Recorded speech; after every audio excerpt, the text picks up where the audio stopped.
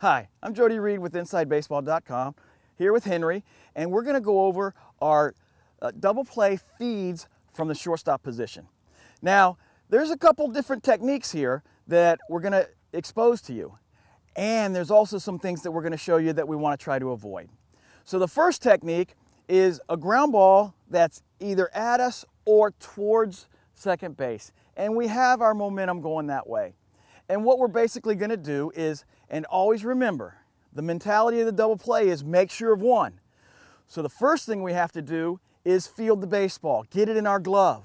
Again, getting one with a bonus is our mentality. So we have to get the ball in our glove, then it's time to feed our second baseman at second. So what we're going to do with our momentum going towards second base, the first type of feed is a simple underhanded feed. So we're going to come in here. What we would do is we'd field the ball, and then we'd keep our momentum going and feed our second baseman. Now, notice one thing, okay, that happened there. Notice when I came in here and I field the ball. Then I get the ball out, but notice how I take my glove and I get it away from the baseball, giving him a clear line of vision. One of the things we want to try to avoid is keeping our hand down here and throwing everything at him. Remember, he's trying to pick up the baseball. And the more things I have down in that area, the more confusing it is. So once we field the ball, we come in here, try to get our glove out of the way so the only thing he sees is the ball coming at him. So that's the feed when our momentum's going towards second base. It's simply field it, get the glove out of the way, and it's a firm underhand feed. The next technique is we don't have the opportunity to get our momentum going, okay? You know those types of balls. They're either at us or a little bit away from us. And what we have to do now is maintain a strong base, balance, and then allow for what I call a stroke throw. So what happens here, Henry, is we're going to come up to the ball, and it's important that we align our feet. And I'm going to turn sideways so you see the feet a little bit. When I come up to the ball and I know that I'm going towards second base, what I'm going to do is I'm going to let my right foot slide up just a little bit. Whereas normally if I were to field a ball, I would try to achieve balance with my feet. Squared, what I'm going to do here, Henry, is I'm going to allow for this right foot to come just a little bit forward. Notice how that right foot comes a little bit forward, because I know that I'm going to open up and do a little stroke throw over to second base. So we're going to let that foot slide a little bit as we come up. Okay, we're going to let that foot slide a little bit so we come up, and all of a sudden I'm just going to rotate on my feet, and there's the throw. And one of the things that we want to try to avoid is with this throw, we want to stay down here as opposed to coming up top. Remember, anytime during these double plays, if our arm gets elevated, chances are the ball's going to go down. If arm goes up, ball goes down, and we get this spiking action. So we want to try to achieve a stroke throw.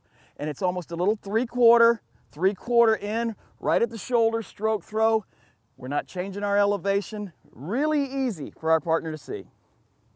Now, what we want to try to avoid here, and this is a very common mistake. Tell me if you haven't seen guys do this. They come over, and what happens is they field the ball, and then all of a sudden they want to start doing this negative movement. You're seeing it all the time.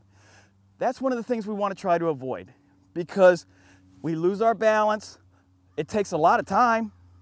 Watch, if I come in and I do this, well, that's much more efficient than coming in, fielding the ball, raising up, and we want to try to stay quick, efficient, and make it easy on our partner. So try to avoid that negative push to supply power. That's why we use the balance and the spacing with our feet.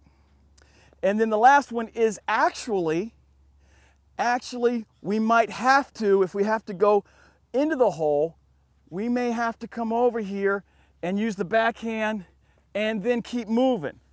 But that's because the distance of the ball forced us to do that.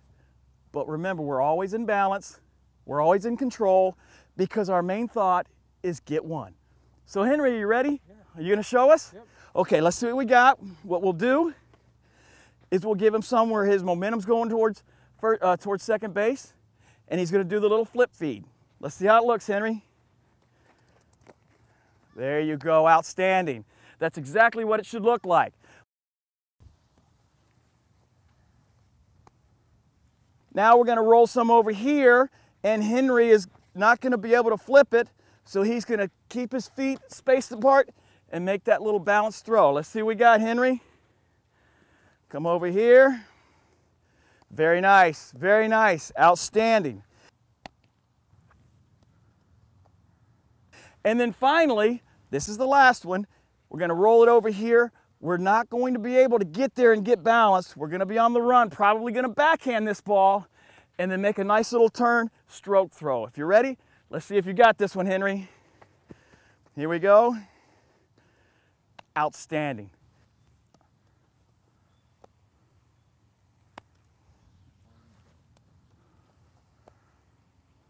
Very nice, Henry. Thank you. Those are the 3 basic double play feeds for the shortstop. Work them, but always remember, it's not a double play. It's one with a bonus.